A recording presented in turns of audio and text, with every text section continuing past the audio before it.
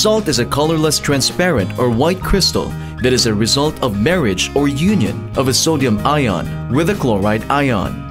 It is one of the most basic and essential molecules on Earth that compose of 40% sodium and 60% chloride by weight.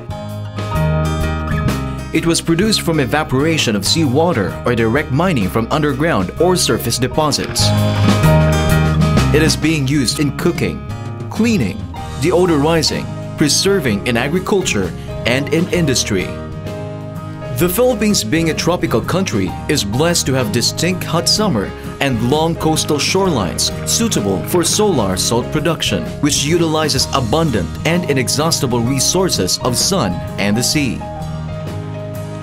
Solar heat is utilized for the concentration of seawater in the evaporation ponds. The salt product is crystallized in banigans or salt beds, which are usually lined with broken tiles. The crude salt produced is mostly of low quality and hence do not meet the standards required by industry. Since solar salt contains large amount of various impurities, recrystallization of the crude salt is being done to meet the requirements for salt iodization. Iodine is essential for healthy brain development in the fetus and young child. Iodine deficiency affects the health of women as well as economic productivity and quality of life. Most people need an additional source of iodine as it is found in relatively small amounts in the diet. Iodization is the process of fortifying salt for human consumption with iodine and is an effective strategy to increase iodine intake at the population level.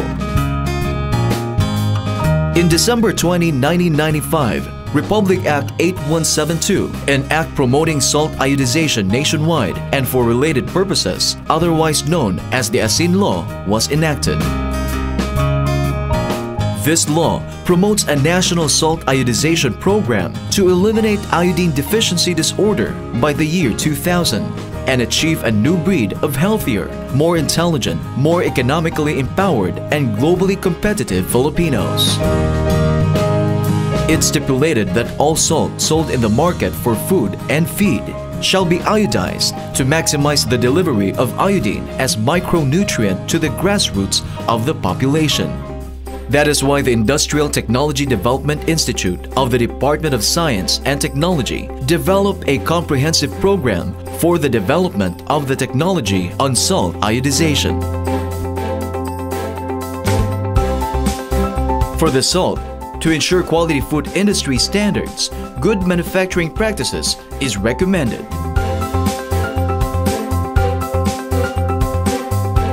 Observe proper sanitary procedures. Keep fingernails short and clean. Wash hands thoroughly. Change disposable gloves regularly. Avoid coughing and sneezing.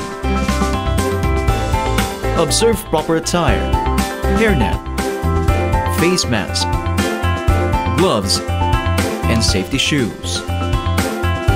Follow proper manufacturing procedures, safety procedures, step-by-step process, quality control protocol. To start, here are the raw materials of salt iodization: crude salt, potassium iodate, potable water, equipment or materials, scooper or dipper, plastic for packaging, label, and iodizing machine.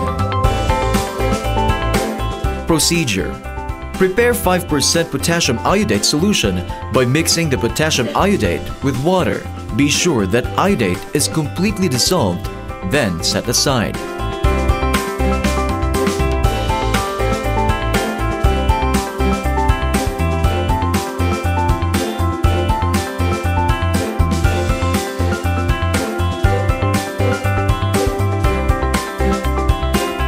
Put prepared potassium iodate solution into the solution chamber.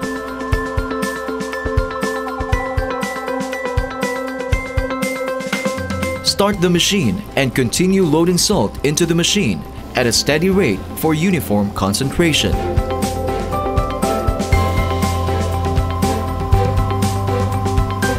Using appropriate iodine testing technique, check the amount of iodine solution and add solution as necessary. Collect iodized salt in the container.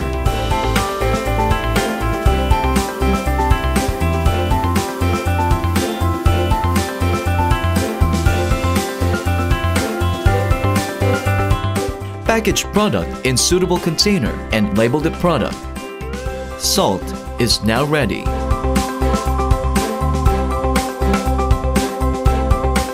Estimated production cost.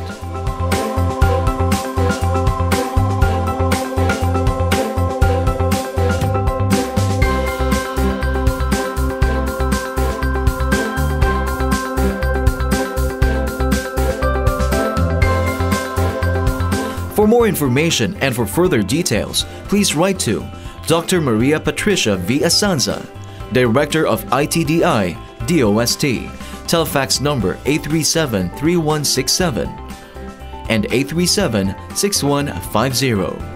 Or you may also contact the Technological Services Division with telefax number 837-6156 or 837-2071 to 83 local 2265 or 2269. You can also email on tsd@itdi-dost.gov.ph. You may also visit the website www.itdi-dost.gov.ph.